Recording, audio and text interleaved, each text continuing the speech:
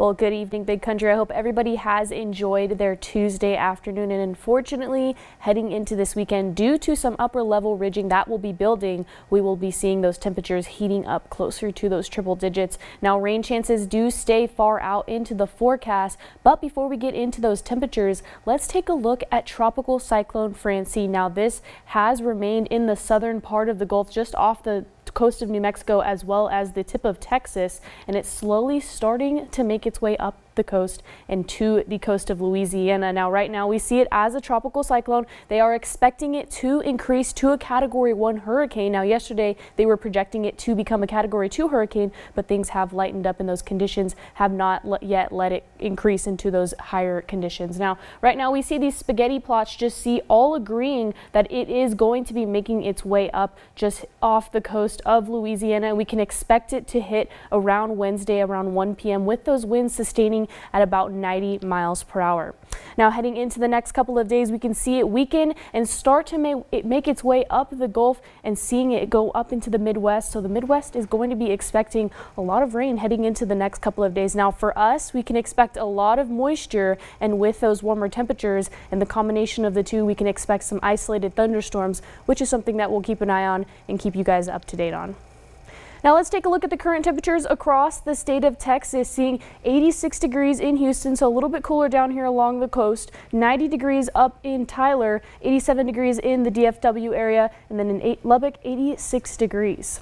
Now, the temperature trend over the next 5 days, unfortunately, jumping above that average high of 90 degrees this time of year. Now, tomorrow, 89 degrees with mostly sunny skies, and then we see things start to trend up as we head into the weekend, seeing the warmest day on Saturday at 98 degrees with mostly cloudy skies. Now, that satellite and radar shows Francine starting to make its way up the coast, and we see all of these watches and warnings along the Texas coast, as well as that hurricane warning along the Louisiana coast, but calm and clear conditions across the state. And taking a look at Max Live radar, we're expecting lots of sunshine and clear skies today.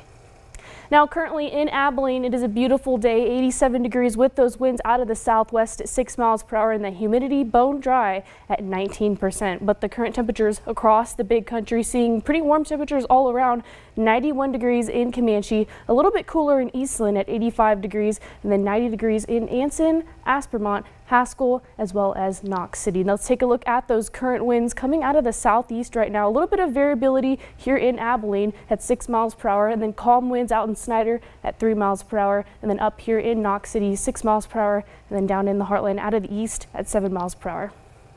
Futurecast shows lots of clear skies as we head into the next couple of days. Now, as Francine makes its way up into the United States, we can expect to see a couple of showers in the Dallas area, but unfortunately for us, we're just going to be seeing a few isolated showers with that moisture and those daily heatings. Now, Abilene tonight, 61 degrees, mostly clear and some calm winds out of the southeast. And then tomorrow, mostly sunny, a very warm day for us at 89 degrees. And then those winds will remain out of the northeast at 5 to 10 miles per hour.